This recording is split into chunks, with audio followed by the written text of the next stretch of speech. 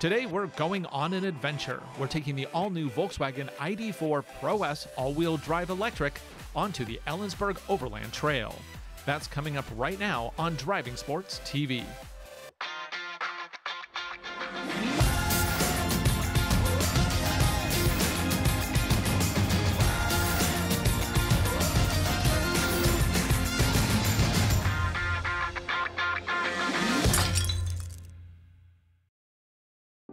This is the all-new Volkswagen ID.4 battery electric with dual motor all-wheel drive. The vehicle we have here is a mid-level Pro S trim. This comes loaded with a large panorama sunroof, upgraded 12-inch infotainment with navigation, wireless CarPlay, a touch-free tailgate, leatherette seating, and a lot more. Price as you see it here for the 2022 model, $50,605 US including destination. The heart of the ID.4 is an 82 kilowatt-hour lithium-ion battery pack. It powers a pair of electric motors, one in the front and another in the back, producing a peak 295 horsepower and 229 pound-feet of torque. EPA estimates range at 240 miles. Unfortunately, Volkswagen does not include a heat pump here, so range will be more affected by cold weather than competitive models. Today we're not too worried about snow, as it's spring, the trails have cleared, and high prairie flowers are in full bloom. So today's adventure is going to be really interesting because we're doing it on all-season radials. The good thing about this vehicle, and the reason why we're willing to do this at all, is because it has such a big sidewall. These are Bridgestone Alenza Sport AS's in a, what's the sizing? 235/55 R19. So we got a lot of sidewall to work with there. In the back of the ID.4, there's room for up to 64.2 cubic feet of cargo space with the seats folded flat. Unfortunately, it's not quite big enough for me to lie down in. Also need to note, there is no spare tire, so we're going to get into trouble if we get a puncture. On the underside of the ID.4 is only 6.8 inches of ground clearance, which isn't a lot. We're definitely going to have to be careful today.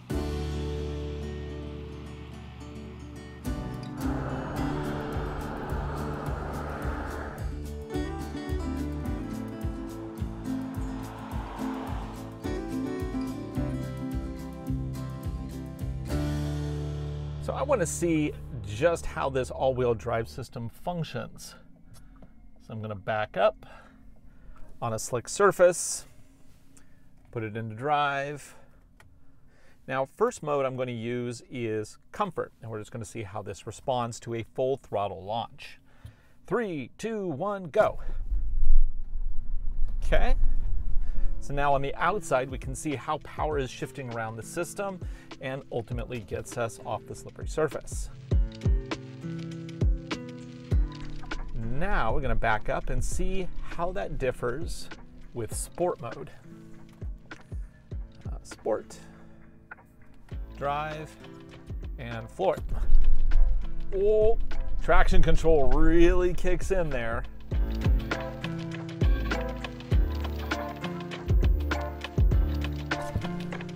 Now we got one more mode to test here, and that is actually the traction mode, which is kind of like an off-road mode. Right there, mode, traction. Forward and throttle. Okay. So the next question is, can we turn traction control off? Because traction control is definitely limiting our wheel spin. So I'll put ESC into sport mode. I'll also put drive mode into sport mode, and this will be the most extreme wheel spin we can get. Let's see what this looks like. And launch it. Oh yeah. Okay, there's that.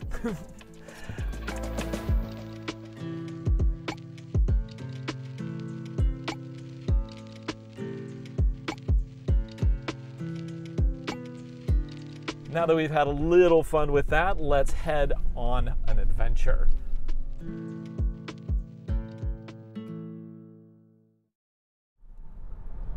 So on the freeway here, we can experiment with some of the cool features. We have adaptive cruise control, of course, on tap. I can go ahead and turn it on there. Hit set, travel assist is activated. Now when I go behind this car, what it'll do is it'll set the pace between me and the car in front of me. Now let's see how well it tracks the lanes. So I'm going to take my hands off the wheel, and we're going to see how it's going to do with centering everything.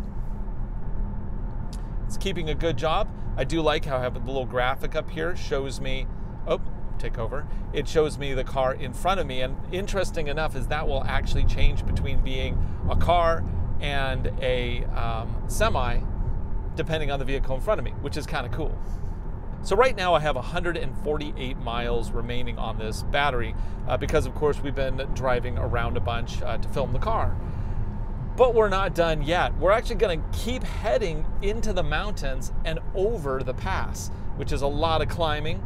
And then we're going to go to Ellensburg, where from there we're going to stage an adventure up the Overland Trail, which is a section of the Washington BDR, and we're going to stop at the very peak of the trail and see if this little crossover can get there successfully. Before we do that, we do want to make sure that the battery is fully charged, because I just don't know what off-road trail driving will do to an electric battery. Is it going to use a ton of charge, or is it going to use hardly any charge? I don't know. Freeway driving, really smooth, nice and quiet. I have great visibility thanks to all the windows back there. It's comfortable. I like this seat. Of course, I have seat warmers available if I want them. And I even like this little gauge cluster here. I like doing the very specific driving information here and then using the big panel for everything else. But I don't like the Tesla methodology of just using one big tablet. I think it's important to put speed and adaptive cruise information right in front of me here. It is kind of funny, the drive selector up here is that you can't read any of it because of the steering wheel's in the way. But again, you own the car, you're going to know forward for drive, back for reverse. I mean, it's not that hard. So I'm going to pull off right here, and we're going to navigate to the Electrify America station in Ellensburg, which is right next to the entrance of the leg of the BDR that we're going to do today. Right now I show that I have 128 miles after all that driving left on my battery, so this will be interesting. I've never done this. Let's see, how do we find a charging station? Let's first just ask the car. Find the Electrify America charging station in Ellensburg, Washington. That's a lot of information. Please say the address. It's just giving me Ellensburg. It's not giving me charging station data. Fine, I will get my phone out and find out where the heck I'm supposed to go. I should not have to go to my phone, guys. Just give me a list of charging stations or something. They have a number of chargers, 4 CCS 350s and 3 CCS 150. So we have plenty of options. If one of them is down, we should still be able to be successful here. So let's try this. Navigate to Electrify America on 1406 Canyon Road in Ellensburg. The house number 146 is not available. Should the house... Well, this is totally useless. I gave you the address of the charging station. Why is this so hard? And it's not Road East. Oh my gosh. It just doesn't even see this road as existing. It just doesn't see it at all. Fine. I will have to go with phone navigation, I guess. So we are looking at a total route of 71 miles. So we have 71 miles to go. I show 128 miles available right now. Now this is cool, is that Apple CarPlay is sending data cards up to my display up here, so I can still see it in my main display, which is a nice tight integration. Okay, currently 128 miles. I have 71 miles to go. Let's see how much I have left when I roll in to the Electrify America station. One thing I am definitely curious about is we're heading uphill a lot. Right now we're probably at about 2,000, maybe 1,500 feet above sea level. And pretty soon we'll be climbing up to about 3,500 feet above sea level. So 1,000 feet, that's a pretty good climb. And that's definitely going to have an effect on the battery, but is it going to be so much of an effect that it's going to cause us a problem getting all the way to Ellensburg? That's what we're going to find out. So we just crested the pass at Snoqualmie here, and miles aren't doing so great here. I have 54.4 miles remaining to Canyon Road, which is where we're going to be turning off for our charging, yet I only have 86 miles remaining on my charge. That steep climb really didn't do our battery any favors. Now you will note that it is louder in here now, but this cement is exceptionally loud. I have found this ID.4 to be pretty comfortable and quiet for most of the trip so far. These seats, very comfortable. Still a lot of stuff to really like about this little car. And of course, you have the added confidence of all-wheel drive, which will not only be, helpful if the weather goes south, but also when the road ends. Maybe. Actually, we have yet to find that out. Fast forward to plugging in and getting this thing charged up for the next leg of the trip. It's almost time to take the exit off of I-90 here onto Canyon Road in Ellensburg. The indicator is showing me 70 miles remaining on my battery, which if you do the math based on when I left and when I arrived, that's actually turning out to be better than expected. So basically I have extra miles over what I assumed I was going to need, which is good. It's nice to have a little bit of padding in there. Also, initially I was going up the pass climb, and that is steeper, and that's obviously going to put more strain on the electric motors. But once I got over the pass, it was pretty much level or a little less than level, smooth sailing on the way. So, in the end, net result, no range anxiety, no issues. Okay, so now let's turn off. I want to take a look here, actually, before we turn off. How's battery doing? I am down to 25% of my available battery. So this should be a really good test to see how long it takes to get to 80%, because we're only going to charge up to 80% before we head out.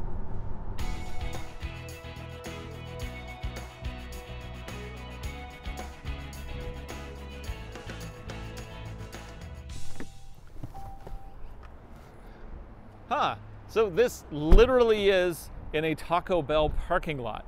Now the good thing is that you don't have to eat Taco Bell. There's an Arby's, there's a McDonald's, there's a Starbucks right over there. So we got lots of options in walking distance, which is good because we need to charge this for at least 30 minutes. So let's go see how this system works. Now this is a 350 kilowatt charger. Is that gonna click? Okay. Now it's interesting to note that this is a 2021 ID.4, so it only charges at a peak 125. The 2022 models will charge at a peak 135. Neither are nearly as fast though as the Hyundai Ioniq 5, which is disappointing. But we'll use what we got here. Let's see. So all I have to do is take this card, tap it. It went ding. Processing payment. Well, that was easy. So at this point, I can monitor the charging activity either with the Electrify America app, or I can use the Volkswagen app. Now, I haven't loaded the Volkswagen app because we just test too many cars, I just don't bother. But right now it shows that the Electrify America charger is getting a report from my car that it's at 24% total charged. And then this will actually keep me up to date while we're out and about getting some snacks, so when we're done, when it's done, we know when to come back. So we plugged in, I got some coffee for myself, and we're at 87% charged already. This has so far taken 40 minutes, and it's cost me a little bit more than 20 bucks. We're gonna wrap up this charge, but as you can see, we've been charging currently at 38 kilowatts. I never saw that get above 89. We paid 20 bucks, 42 minutes. If we wanted to hang around for an extra 15 minutes, we'd get all the way to 100, but I don't think that's really necessary. And we've delivered 48 kilowatt hours. So let's go ahead and hit stop. Stop charging, yes. Great, we'll unplug and head on out.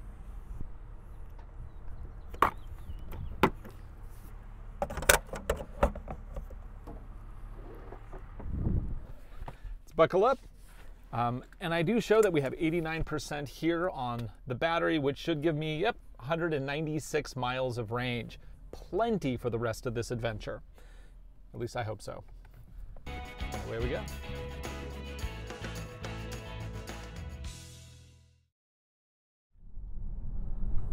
This is going to be kind of exciting. Now, This vehicle is clearly not designed for off-roading, but this is a pretty easy trail. There's just a couple tricky spots. The biggest issue is going to be the 6.8 inches of ground clearance, which is not a lot, but I'm thinking that it's doable. I'm just going to have to be extra cautious about rocks along the way. I'm not too concerned about the charge. I think 193 miles is more than plenty, since we're only going about 20 miles into the trail, but we have to get back out again, and I just do not know what the effects of climbing on a trail are with electric powertrains. This is new to me. Of course, there is no underbody protection on this vehicle. It's also rolling on all-season radials. So, of course, caution. Caution, caution, caution. That is the word of the day. I'm going to be super cautious about every little thing that I do. Time to turn onto the dirt road and start the adventure.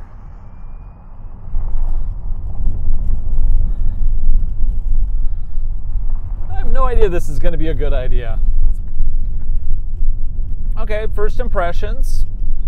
Not bad. The suspension is appropriately smooth. Traction control is definitely kicking in a lot.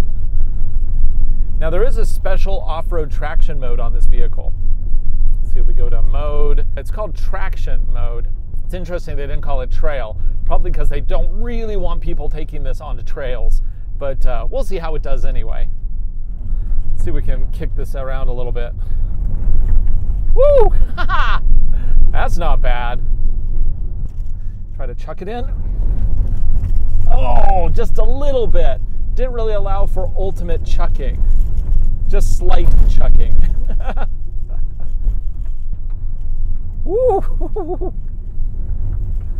This is kind of fun. It doesn't really let you get too far crossed up, so you're never really going to get into too much trouble here.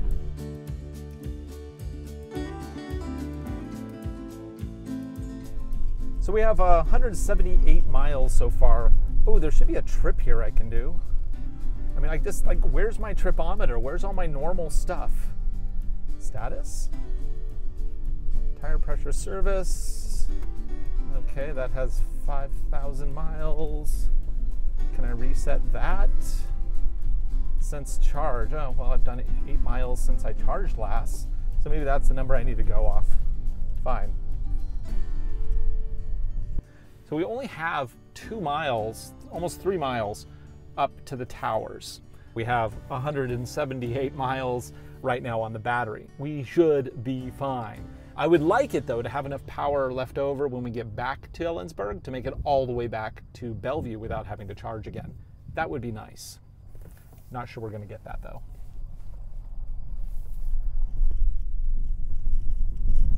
Man, it's so quiet. I do like this whole very quiet electric motoring thing. These little ledges I'm really worried about. Okay, there we go. We got that. This might have been a really bad idea. Now, my theory here is if I go slow enough, punctures will be highly unlikely.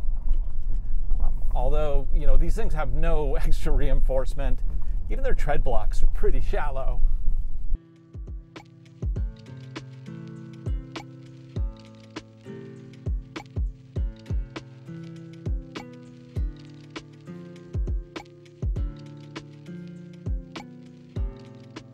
This is where things start to get interesting. I'm driving down what at one time was a toll road for easy access between Ellensburg and the valley over there near Sela. Nowadays, it's just a trail, and barely a trail at that. Now, I have to look out for rogue rocks, of course, because I don't want to high center, and I definitely don't want to puncture my sidewalls. So I'm just rolling real slow, doing about 7 miles per hour. But then I have the unfortunate possibility of a puncture from one rock, one bad rock, and that would end my day. So let's just be really careful. Also, the crowning in the road is quite extreme. You can't really see it on camera, but it's quite possible that even without a rock in the way, that center crown is definitely a couple inches higher in spots. Just increases the opportunity for danger. It says my whole course here is 3.4 miles. Still at 179. Oh, I'm going down a hill now. I could put on B. So B changes it to be more extreme regenerative braking, which is really good for keeping your battery charged.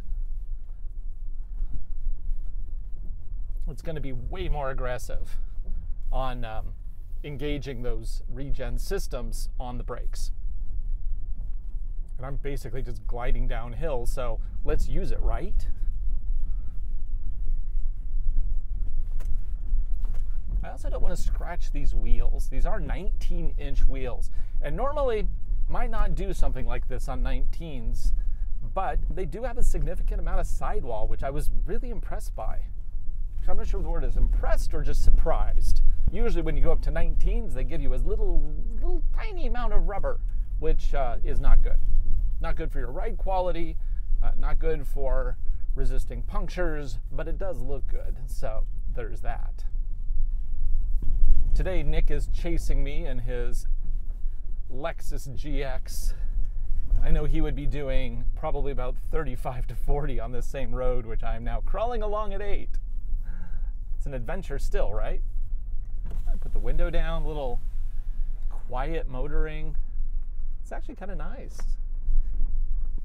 Oh, and you know what? I just noticed we actually gained several miles on that downhill section just through regenerative braking. I now have 182 miles of range. So that's nice. But I can't relax too much because we actually have a challenge coming up right up here. You know, in certain vehicles, this is not concerning at all. But I have to say, in this vehicle, this whole trek is very concerning. I have doubts. Huge doubts. And I'm starting to question my choices here. Already it's trying to shift power around to find grip. I'm just keeping it in, it's in comfort mode, I guess. Watch those parking sonars.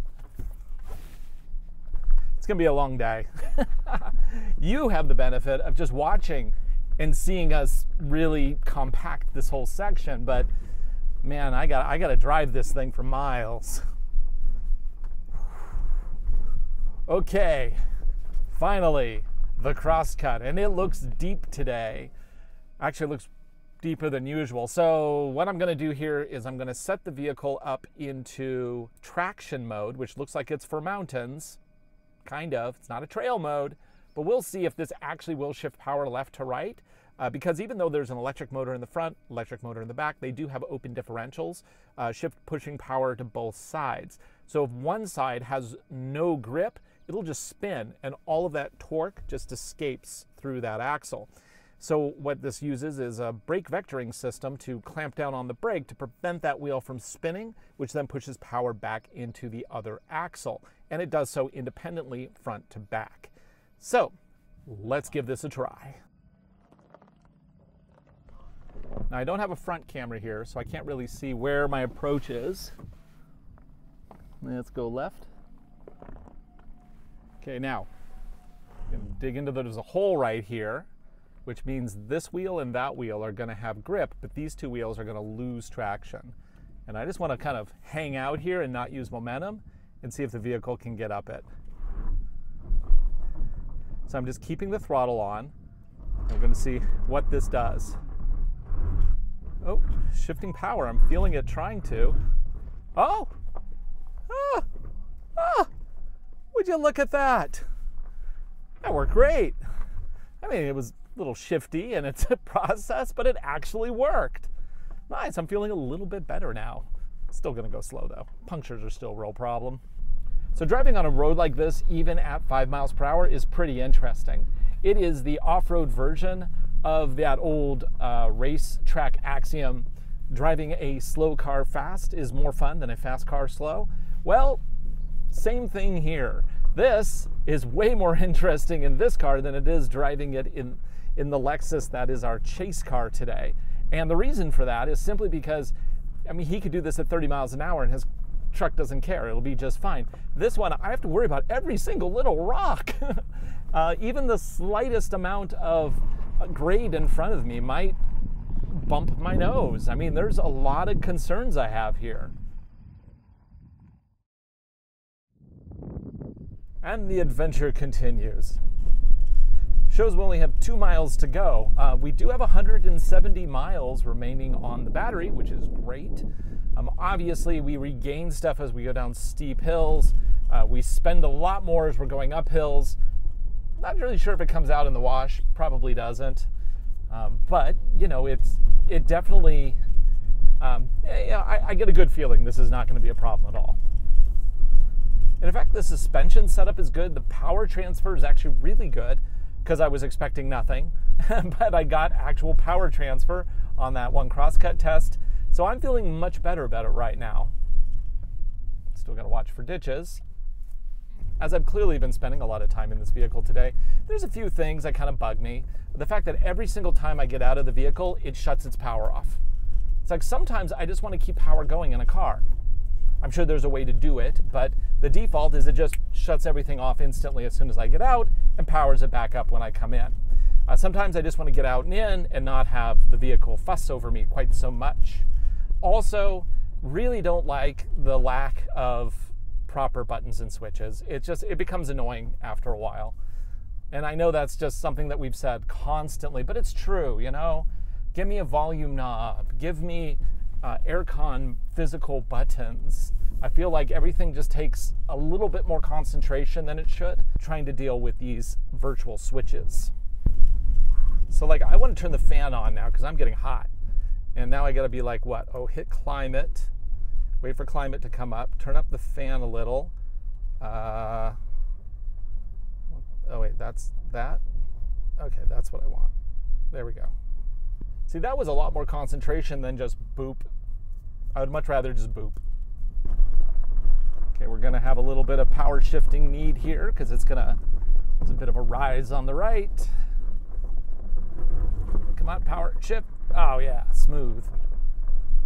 So if you are taking your family up here and you do it on a regular basis, this probably isn't the best choice.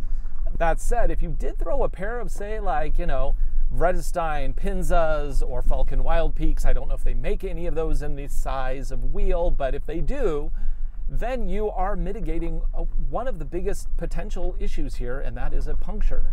But so far, in terms of ground clearance, it's been fine. Okay, just went over a rock. Want to make sure that was fine. It was.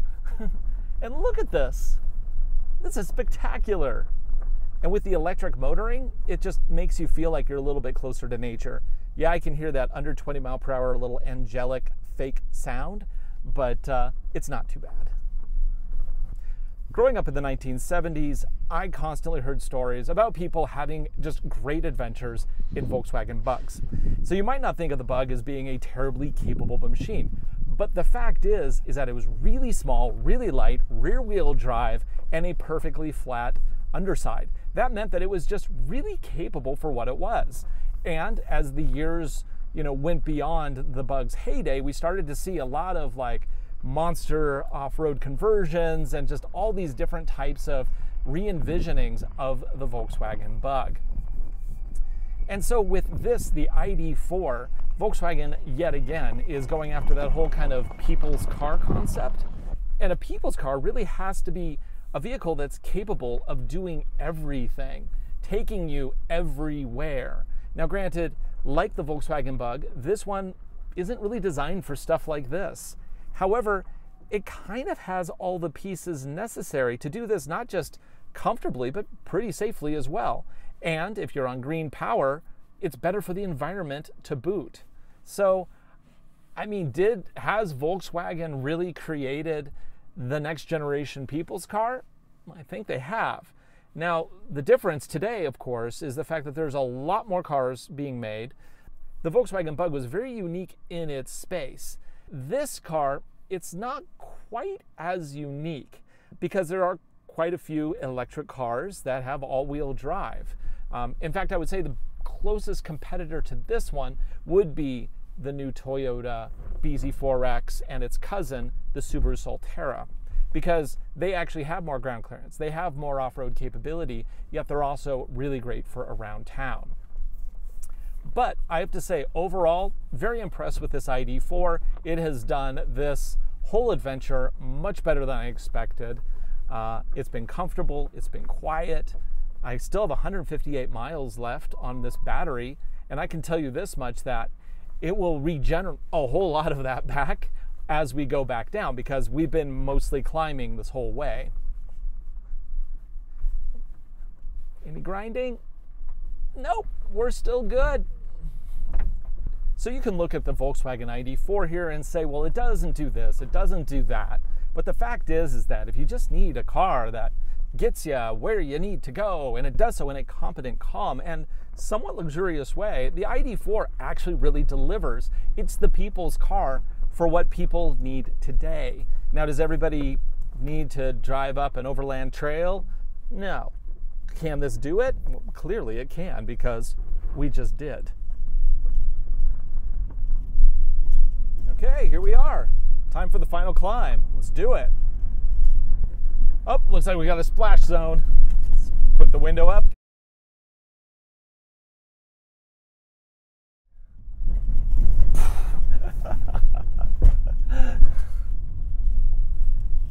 And let's go to the right. Ooh, this is a very rocky climb here. Yeah, this is actually the hardest section that we've encountered so far. Very rocky, very steep. ID.4 doing just fine. So the really cool thing about all-wheel drive electric cars, most of them use 2 dedicated motors. And that means that you're not really like, doing all your power up front with just a little bit in the back. No, it's actually pretty balanced because they're putting very beefy motors back there. And that is important for, especially when you're on an incline, all the weight is to the back. So you have to be able to like push the vehicle up the incline. And this one is doing great. I think we're gonna have a clear view on the top of the hill today. Last time we were up here, it was foggy, couldn't see a thing. This has just been spectacular. There's Mount Rainier in the distance. Over there, I think that's Mount Adams. Over to that way is the Stewart Range. It's kind of a good reminder why it's so amazing here in the Pacific Northwest. You wouldn't know that we're like an hour and a half away from Seattle right now. And yeah, we officially have made it to the top. Pretty impressed. Nicely done, Volkswagen. Let's check out that view. As you can tell, we made it. The little ID.4 did just fine. So we got a few things to talk about though. First off, the good. The all-wheel drive system did a fantastic job of putting power down where we needed it, and we got to the top safely. The bad. That power on and off every single time I get out of the vehicle, it's just annoying. Sometimes you want to leave your car on. You can't do that with this one, or at least I can't figure out how to do it. And finally, the ugly. Yeah, it kind of is.